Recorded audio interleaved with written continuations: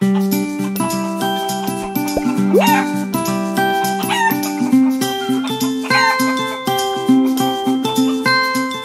summer is predicted to be a scorcher, which is good for pool goers but not always good for our chickens. And a lot of our backyard flocks will likely experience heat stress. I'm Dr. Mikayla, and we're getting back to basics today, talking about what heat stress is and why it matters. So heat stress occurs when the outside temperature is so high that our poultry have a hard time maintaining their core body temperature.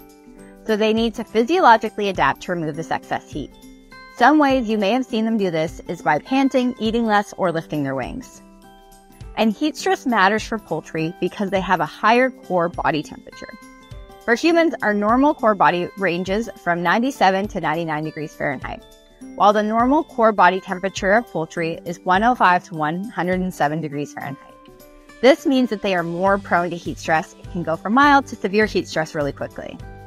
Prolonged heat stress not only affects egg production, but can cause oxidative stress, damaging organs, and even lead to death. Believe it or not, poultry actually begin to experience heat stress when temperatures are as low as 75 degrees Fahrenheit.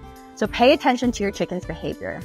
Introduce an electrolyte when you start to see early signs of heat stress to help mitigate the negative effects. So if you notice your birds are panting and eating less, try Recover Plus. And if that heat stress gets worse and your hens are producing less eggs and are lethargic, it's time to use Recover 911.